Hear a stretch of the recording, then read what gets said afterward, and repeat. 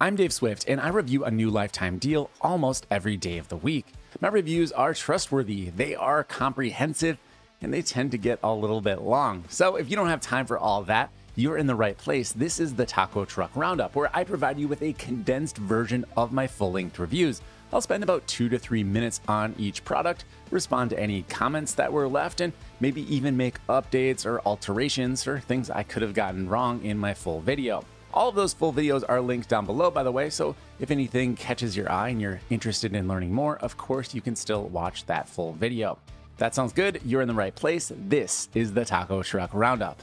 What's up, everybody? Dave Swift here, ClientAmp.com. We got a great show for you, but before we get into the reviews, I've got some breaking news. AppSumo, the sponsor of today's video, is doing it again. There's going to be another $5 deal. Those of you that were lucky enough to grab the $5 deal for Rambox a few weeks back, or perhaps those of you that waited just a little bit too long, will know that these deals tend to sell out very quickly. I launched my full video, I mentioned it in the Taco Truck Roundup, and then a few hours later, the deal was completely gone. So you'll definitely want to know at the minute this becomes live, and the good news is, AppSumo's given me the heads up. The deal is going live on Wednesday, September 4th. As soon as it goes live on their website, I will drop a full tutorial showing you exactly what the deal is, how to get it, how it works, all of that good stuff. So make sure you get subscribed to the channel, hit the notification bell so you can find out right away and it doesn't get sold out and leaving you in the dust. All right, thank you very much for AppSumo again for sponsoring today's video. Let's get into today's reviews.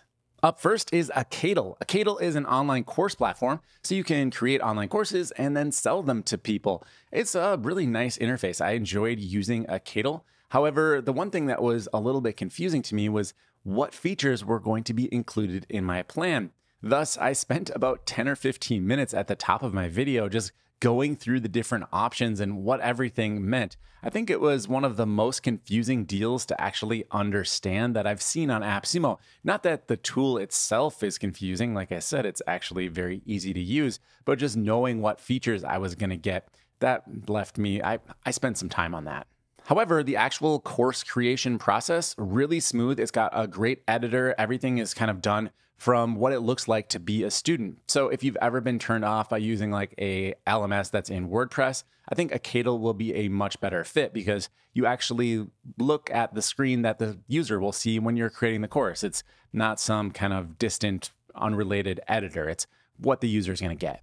Every course has a landing page that comes right with the course. It's very easy to populate. There is some restrictions here, of course, because you're basically filling out a template. It's not going to be building a landing page from scratch and maybe an extravagant sales page. However, there is integration with things like Thrivecart, so you could do that over there and have a full sales funnel. I really like the fact that you get your own custom domain name. They can send from your own SMTP, so all of the emails will be branded and authenticated, assuming you know that you connect up your SMTP and have your email configured properly, but that's a story for another video.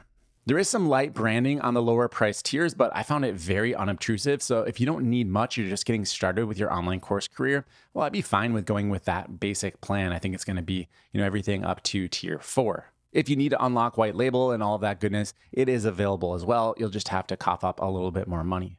If you spend a ton and go up to the absolute top tier, tier 10, it's going to be about $1,000, but you will also get an online community, kind of like a Facebook group, but it's, branded to your own company and on your own domain name, and Mark Zuckerberg is not involved at all. Let's head over to the comments and see what you guys thought about Acadle. I want to point out I did get a comment here from Acadle. I always love when developers watch my video and comment back. It's typically a pretty good thing. Occasionally I get some negative stuff, but Acadle said that this was the best deal explanation so far, so I appreciate that. I did spend a lot of time dissecting the deal terms and everything. The one kind of negative comment I wanted to draw some attention to was this one over here from KW Swim 539. He said, the only thing confusing to me is it seems like you can't purchase an a la carte course, basically selling one course and then, just giving access to that. It looks like you have to either pay once or purchase a subscription to access all of the courses in a group. And I commented that, yeah, that's actually exactly how it's set up, but there's nothing stopping you from creating a course and a group for each course that you sell. So basically you have a group that's going to be who's taking the course, and then it connects up to a course, and that's That's how the things are tied together. That's not unlike using kind of a tag-based system to grant access to pages on your website. That's a very, very common approach to gating content, connecting it up to your CRM, your email marketing tool. That's done all the time. The difference here is that it's kind of just all inside of their SaaS platform. So there's not really a reason it has to be so cumbersome. And thankfully, Acadle actually responded that said, we plan to bring single purchase without group dependency. So that's something that's going to be fixed in the future, which is good for everybody. So like I just mentioned, I really enjoyed using Acadle. I think it's a strong platform, especially for people without a large budget and don't really care as much about owning their own platform. That's something that's very important to me personally. But if I'm just trying to sell courses and make money, that's kind of going to be an afterthought. Let's be honest. So I ended up giving Acadle a 6.9 out of 10.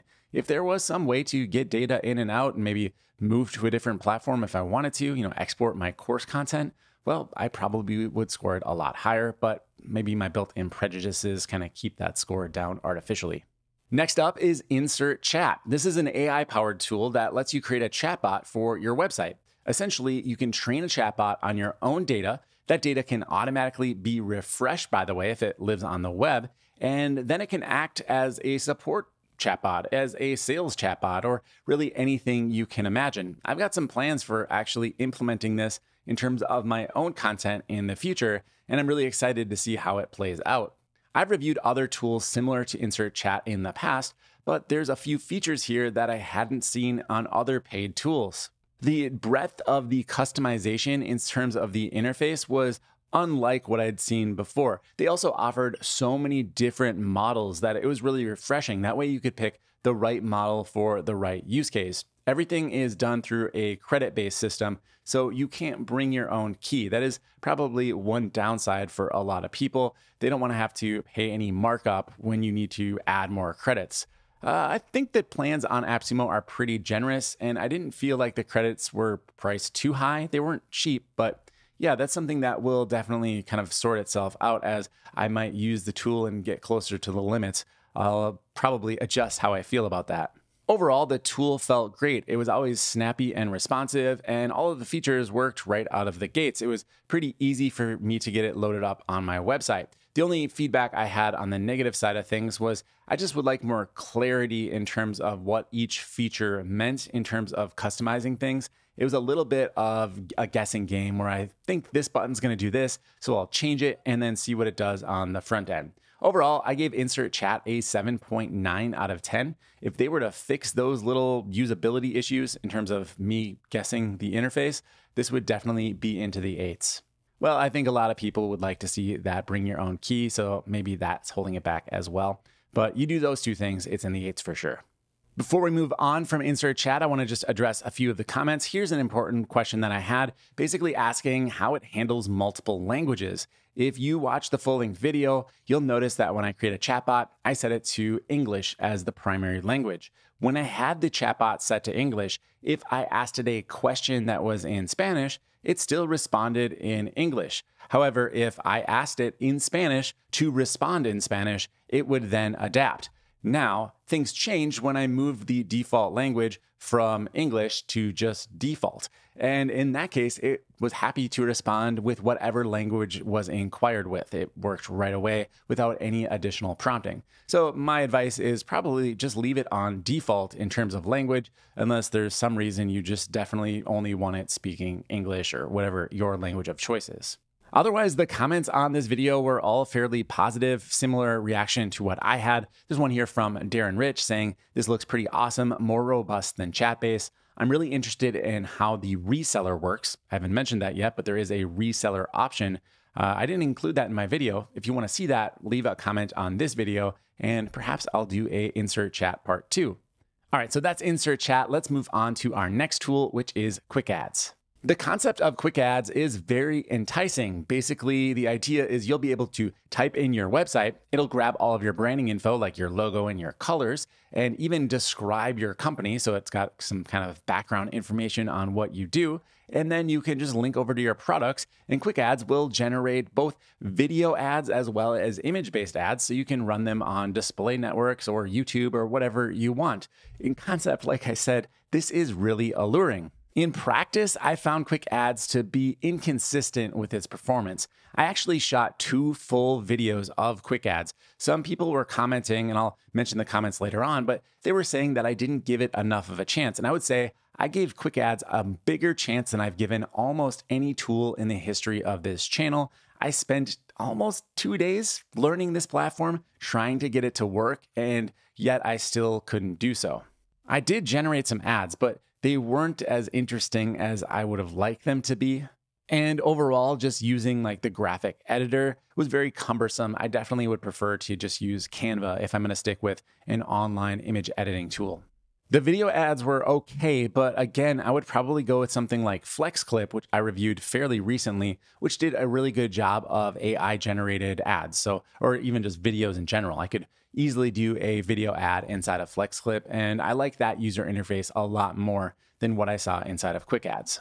Now, there's a bunch of other features I haven't even mentioned inside of QuickAds. I think overall, the tool is just trying to do a bit too much. I think they should narrow down their scope a little bit. At least that's what I would do if I were in charge, which I'm obviously not.